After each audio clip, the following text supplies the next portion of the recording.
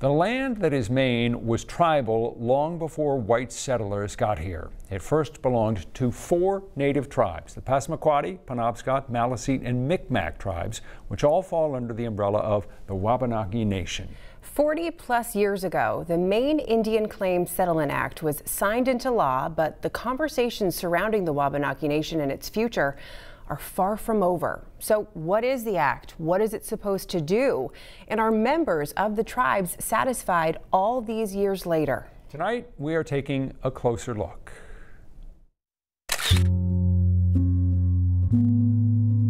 October 10th, 1980.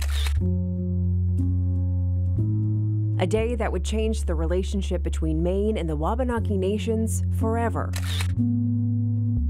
as President Jimmy Carter signed a document called the Maine Indian Claims Settlement Act. The act came after a long legal battle between the state of Maine and 2 of the Wabanaki Nation's tribes, the Passamaquoddy and Penobscot Nation. At the time, the tribes claimed 12 million acres, or nearly 2/3 of the state of Maine, belonged to them, and they said they had proof. A judge agreed with them. The ruling forced the state and the tribes to work together and reach a settlement agreement to be approved by Congress.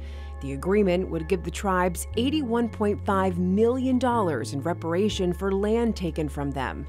A sister law passed by the Maine legislature, the Maine Implementing Act, would determine how those assets would be distributed to the tribes and would also require them to follow Maine law.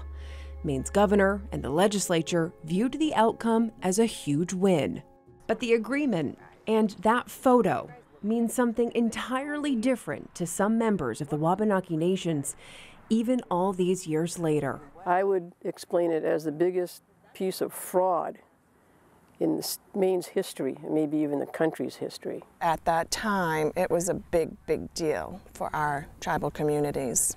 As it turns out, the written words in the document didn't accurately capture the spirit and intent of the agreement, in my opinion. I think people have been promised, maybe incorrectly, that even if things were a little bit off, that it was fixable, like that it could be the first draft of something. Donna Loring, Darren Ranco, and Maria Gerard, all members of the Penobscot Nation, have spent hours combing through the settlement and its history.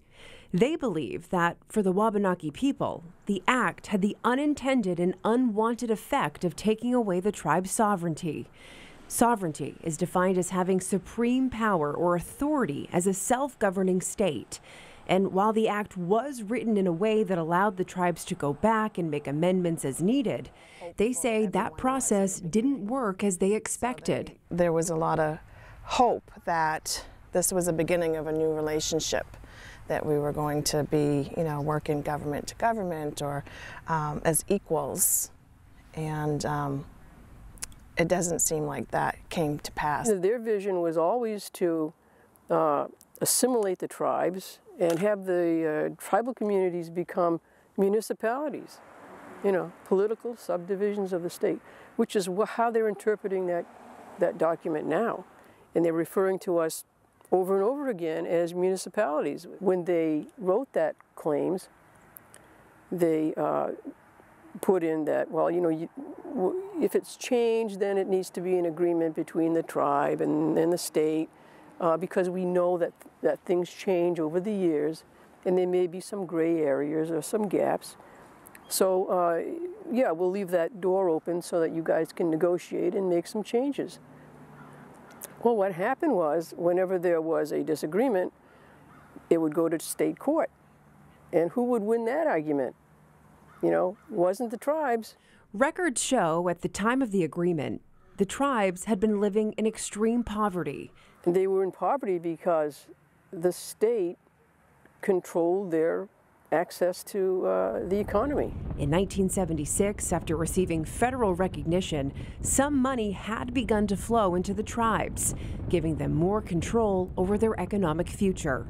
Gerard recalls it was a transformative time for Indian Island. I remember when I was a young girl, growing up here on the island, but I saw the changes that happened in our community. where we're sitting right now was just a big ball field at the dead end of a road.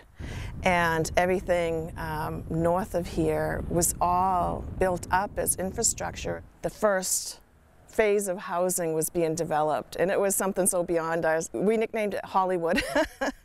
So these new phases of housings that were coming in were like really, you know, nice by our standards, and we could see how our community was growing and having opportunities and just building up. It was like before our eyes. The 1980 Settlement Act signaled another potential shift in economic development for the tribes. With the money they received from the settlement, the tribes made good investments and bad. One of those deals, the purchase of the Dragon Products Company in Thomaston, New England's only cement maker. The tribes sold it to a Massachusetts-based company a few years later.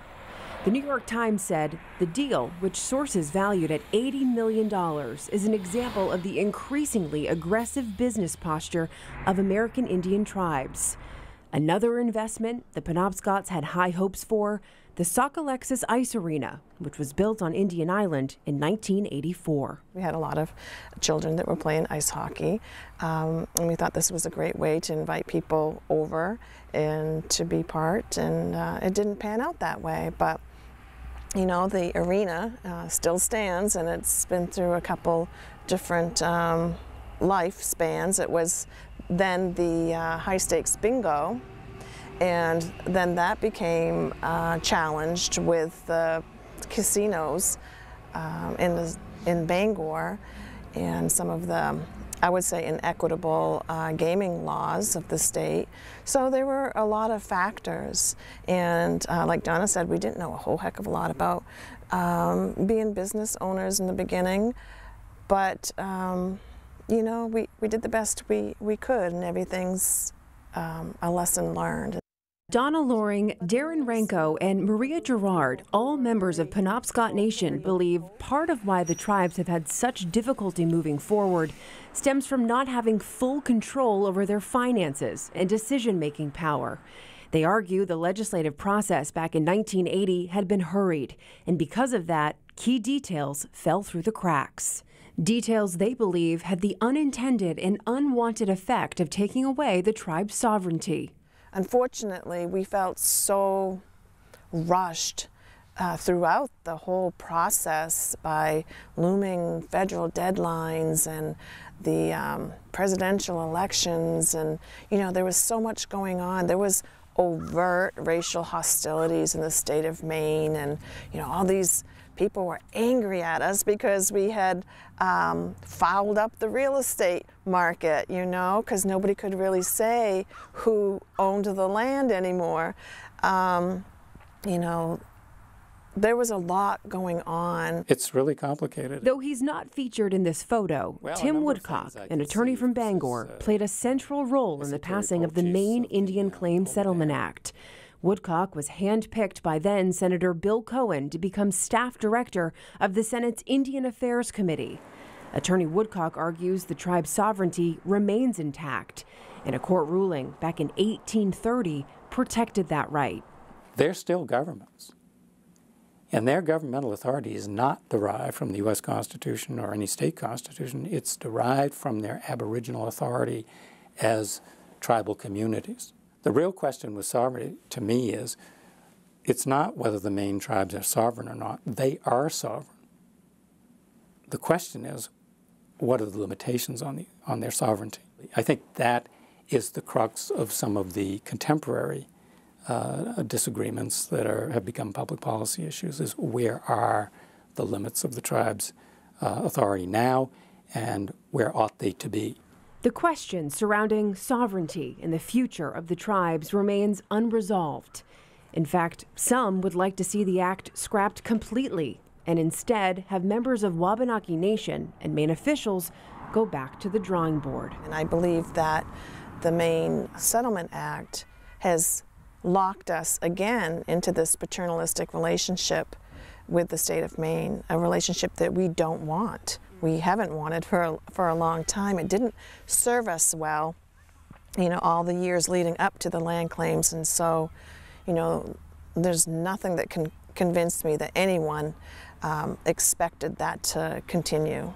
And it's almost like the land claims kept us in shackles. We just want to be left alone to progress and be able to choose our economic future, to choose our educational future, to do what we see fit to do with our lands, and our courts, and our law enforcement. Some people fear that if the tribes get sovereignty, you know, it's going to be horrible. They're going to be able to just do anything and trample the next door neighbor's rights. And no, that's not the way that I see the tribes operating. And you know, I think that we would totally be respective, and we are, of other people's lands and how they do things, and you know, because we've had it done to us. Well, it doesn't mean that we're going to turn around and do something like that to them, which they fear. The one word that everyone I spoke to for this piece kept coming back to is hope. They all have hope that the Wabanaki Nation and Maine legislators will be able to reach another agreement, particularly around the piece of sovereignty. If you want to learn more, just head to our website or our mobile app.